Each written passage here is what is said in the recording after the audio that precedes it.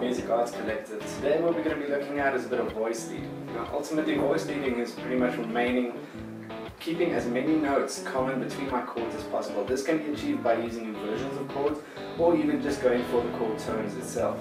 Now as you can see here, what I've done is I've linked as many of my common tones between my chord progression as possible, like for instance the F sharp remaining throughout the entire progression. I'm going to try and keep the F sharp right where it is. I'm not going to move it around an octave or whatever. I'm going to keep it right where it is. So let's take a look to what it sounds like.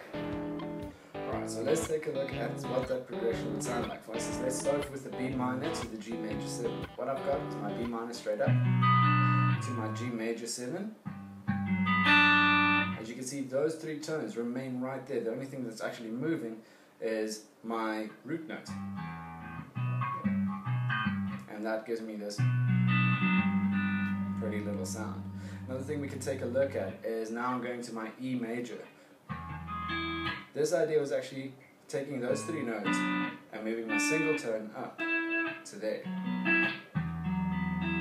Pretty little sound. What I went for, however, was the major third. Just to give it a nice little sound, and then going to my A. Again, those two tones stayed exactly where they were. I only moved my major third from my E up one tone to get my A. Cool. So let's take a listen to the progression.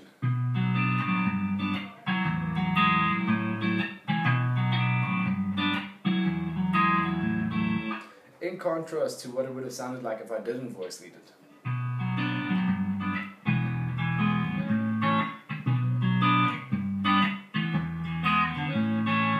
Now the voice leading. Pretty little sound. Cool.